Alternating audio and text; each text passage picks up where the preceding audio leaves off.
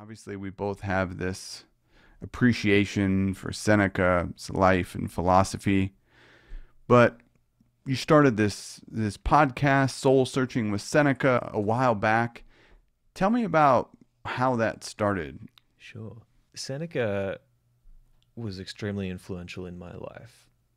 He was the philosopher who actually I came to first when I was exploring, what is philosophy? I didn't even really know what it was. To me, back then, this was maybe 5 or 6 years ago, philosophy was this kind of ivory tower sort of thing. That was the image that I had of it. It wasn't for the everyday people.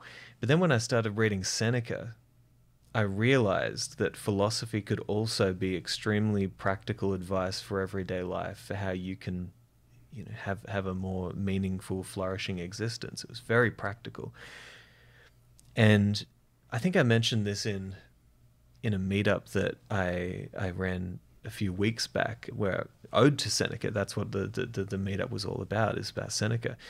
And I talked about how Seneca has changed with me. And it's always beautiful when you can find a philosopher or a teacher, you could consider them to be a friend if you spend enough time with their works, who morphs and changes as your internal world is changing as well when you're on a spiritual or philosophical path.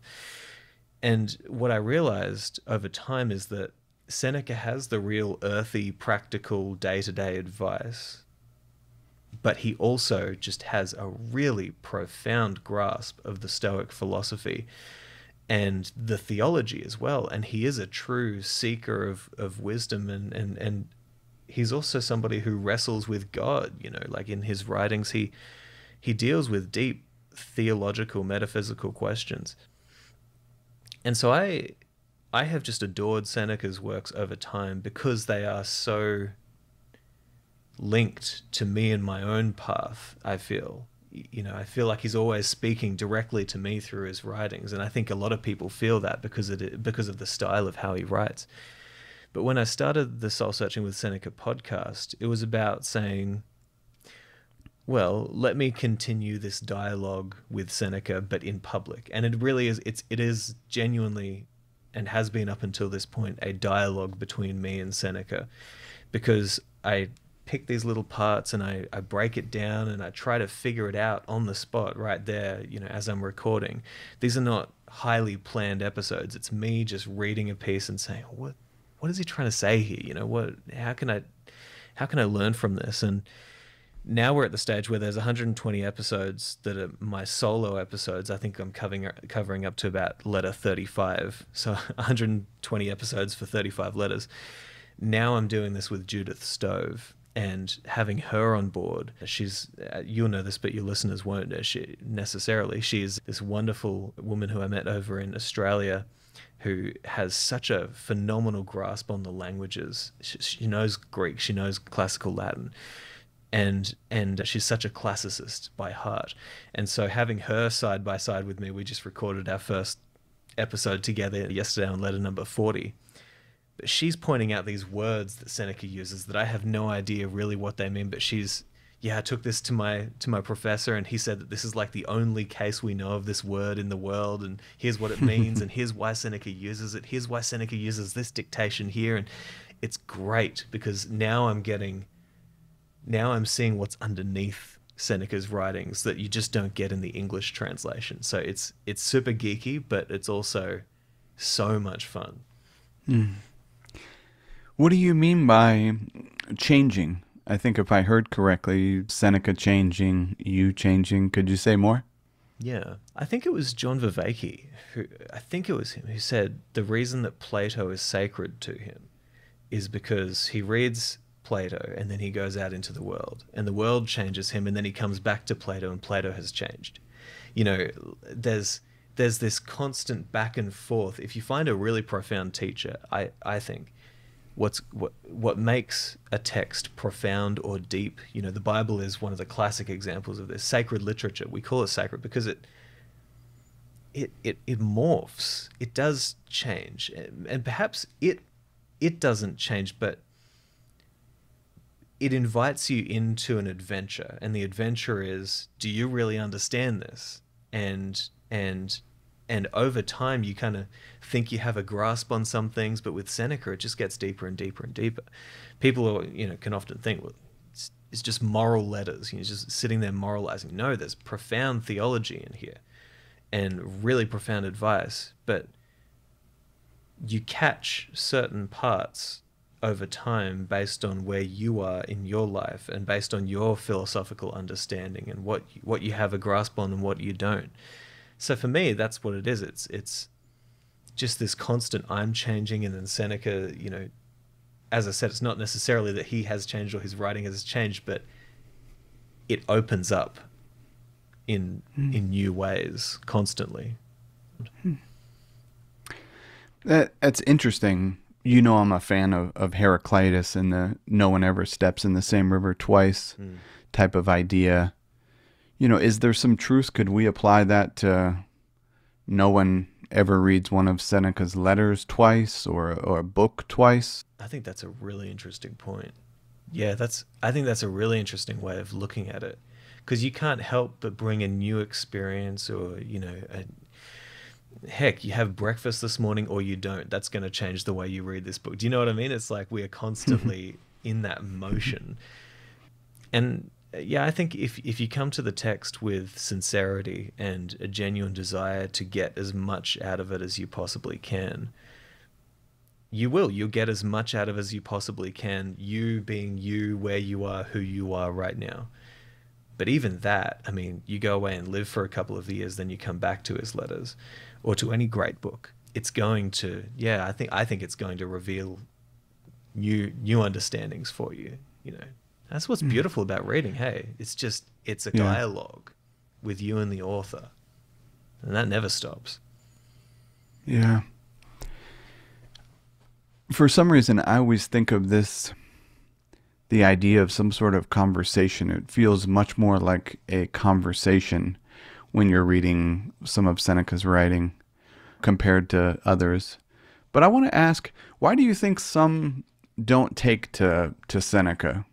Or you could apply that to anybody, but since we're on the topic of Seneca, why do some not necessarily see the wisdom? I don't know. I mean, like, everybody's got their flavor. You know what I mean? Like, everybody's different, so we're drawn to different things. I think that one of the reasons I was drawn to Seneca is because, well, perhaps it's something. Maybe it's not the reason I was drawn to him. It's the thing that has solidified my love for his works over time. Is the fact that I am an artist myself, and a writer. I probably consider myself an orator as well, because I speak publicly. Seneca was a real Renaissance man, despite the fact that he came before the Renaissance. But he was in the sense of the term, because he wrote plays, and prolifically. He wrote so much, and all of these letters, and he was such a creative individual. And so for me, I'm really drawn to, well, I put it like this. Yesterday I said to Judith, and we were talking about how important it is for us personally, and for me personally, how important it is that Seneca's writings are beautiful. They are beautiful. He focuses on beauty in his writing. It has to be beautiful. And so that's very important to me. But there are other people out there who have different tastes and styles, and maybe they don't really care for the beauty or the fluff. They might think of it as fluff. Here he is just writing pretty, but is there any substance? There is substance, but some people prefer different things. Some people prefer Marcus Aurelius or Heraclitus, and I don't know. I was just drawn to Seneca, and that's why. He's sometimes labeled as a bit of a hypocrite. But for some reason, I find it strange, because in this letter that the listeners will have just listened to a bit of, on the Philosopher Seclusion, he writes, "I point other men to the right path, which I have found late in life." And you think of like Socrates, for example. Rarely is he, not sure I've ever heard him labeled as a hypocrite or anything like that. But, When he made some of these virtuous decisions and things like that, he's in his 70s. He's later in life. I wonder, 2 decades prior, in his early 50s, like, is there such a thing of someone who doesn't veer off the path? Like, sometimes I wonder in some of that which came up, in your great talk on the Ode to Seneca. It's like, I don't know, do we have unrealistic expectations of the virtuous path? It seems like he's being very honest and transparent of where he's veered off and trying to share those lessons. Yeah, I think you're right. I think you're right. And I have always had the sense that, we're, okay, if you're going to call Seneca a hypocrite, okay, how much do you know about his life? How much do you know about the kinds of decisions that he had to make? Have you written 120 plus epistles? Have you written, 10 plays? Have you, I don't mean to get, it's not like a creation competition, but I guess what I'm saying is, well, I think that my sense of Seneca, as I've gotten to know his writings, and he does talk about this sometimes, is that at the time that he's writing these epistles, he's kind of moving away from public life. Now, being in Rome in politics during that time, you probably had to get your hands dirty or you're out. Like, it's not the kind of place where you can. And he actually does talk about this a little bit, because obviously Cato was one of his heroes. Really, Seneca loved Cato, but Seneca believed that Cato, as far as I can tell from his letters, he believed that Cato was a little bit too quick to take the moral high ground and make a scene, which inevitably led to his death, right? My sense of Seneca was that I think that he would have been the kind of person who, if he had to make really difficult decisions, like when he was working with Nero, and that wasn't a choice. He didn't choose to advise Nero. It was, you get to come back from exile and advise my son to be emperor, otherwise see you later. And of course he could have done the Cato way and said, no, I'm sticking to my principles, and no, I won't do what you say. But my sense of Seneca is that he probably would have been the kind of guy to say, well, maybe I can do some good here. Maybe it's best that I'm advising Nero. And even if he had to make some really tough decisions, it's like Seneca has a really, really, really, really long-term vision of what wisdom is, right? Which is why he says in his letters, I'm writing these letters for the future generations. That's what I'm doing it for. I want them to have something to hold on to. And he actually says, I know that these will find great favor in generations to come. So he had a sense that this was going to work. And I just think that there's a difference between that kind of, you have to kind of break a few eggs to make an omelet sort of thing. Maybe he had that sort of view of things as opposed to Cato, who was, no, I'll die for this. But I think you could make an argument that perhaps Seneca had a more long-term profound influence, for the fact that he was able to live to the end of his life and write these letters and pass them on. So I don't know. I understand my thinking on this is a little bit unclear at the moment, but I guess what I'm trying to say is time will tell who has not been a hypocrite. I don't think I know anyone who time will be favorable of, if that makes sense. Yeah, for sure. I definitely tend to agree there. And even if not, it's the question, are we called to judge? Are we called to label people this and that from the past? Who cares what you but think? What have you done? You know what I mean? Yeah. It's like, hang on. Have you read the letters? Like, is that the most important to you? Is that the most important thing to you? The hypocrisy? Or are you trying to, suck the marrow out of these letters? Because there's so much in there. I think it's often a question of aims. What's most important to you? You said something that is actually almost a direct quote from this particular letter on the Philosopher's Seclusion, which I think he's written it a couple times. But he says, I have withdrawn not only from men, but from affairs. especially from my own affairs. I am working for later generations, writing down some ideas that may be of assistance to them. I just love that. But I want to maybe if we can tie that into, and if you could share a bit about soul searching with Seneca and possibly connect the dots to a recent project, the Sanctuary. Yeah. Yeah. I mean, Seneca certainly has inspired me to think more long term about the impact that I can have, and also just as a writer, as an artist.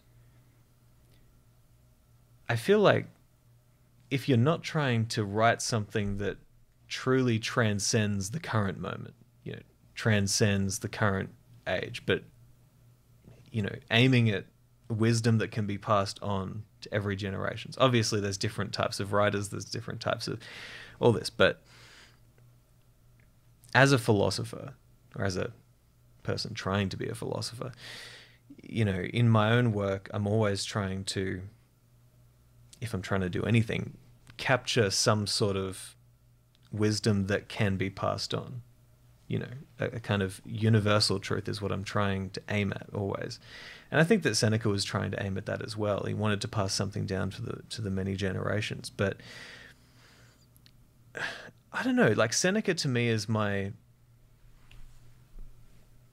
he's my philosophical inspiration more than anything. When I think about who I want to be as a philosopher, I think Seneca is a pretty damn good marker, to say this. He seemed like, especially towards the end, he was really putting things in order and really had a lot of, wise things to say. But I guess when it comes to, the walled garden and the sanctuary, I'll focus on the sanctuary at the moment. But for context, for your listeners, in the walled garden, so we're putting together the Walled Garden Philosophical Society. What I genuinely hope for the Walled Garden Philosophical Society is that it becomes its own culture, its own. I hope that it outlives me, is what I would say. In the same way that Seneca hoped that his letters would outlive him, and go on to future generations and aid them. And what the sanctuary is. Well, it's many things. It's going to be a podcast. It's going to be a grove in the walled garden that features kind of an anthology of the best of my own poetic and musical creations. And it's also a school, a school for the humanities, an academy for the humanities. Because to me, I don't know if there's a more important project in the world right now than showing people that there is profound meaning to be had in the vast array of the humanities. I'm talking music, I'm talking poetry, philosophy, theology, plays, musicals, just that there's photography, the visual arts, that there's so much to learn. There's so much beauty out there, but you need to actually learn how to see it. You need to learn how to find it. One of the things that I noticed about Seneca is, as I said earlier, just the beauty in his writings calls you to closer inspection. And so, for me as a philosopher, as a teacher, as a mentor, as the CEO of this organization, the Walled Garden, now I'm starting to think, well, I need to bring others into a relationship with these texts as well. And so how do I do that? Well, firstly, I need to pick the texts, because I've got my own creative pursuits. I've got my own poetry, my own, which Seneca actually inspired, because he said, well, you say Zeno said this and Cleanthes said this, but what do you say? And that was always in my mind as I was creating my own works. So my own works I consider as the proofs. I've done the work, and this is a proof of the fact that I'm actually following this path as well.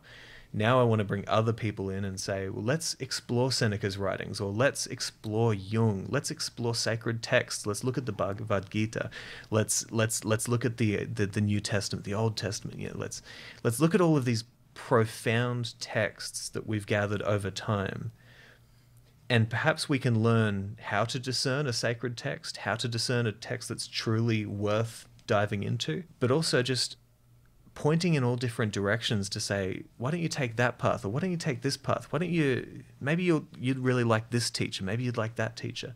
But I want people to go on their own adventures. I want people to go on the same adventure that I had with Seneca's writings, but to find a teacher that they really resonate with, or a book, or, you know, a sacred text. So I think I've jumped around a little bit there, but ultimately for me, what we're looking to do is to re-enchant people's minds, re-enchant the world, so that people can see how much beauty there is out there in these great texts, in great art, in great music, you know, in the humanities.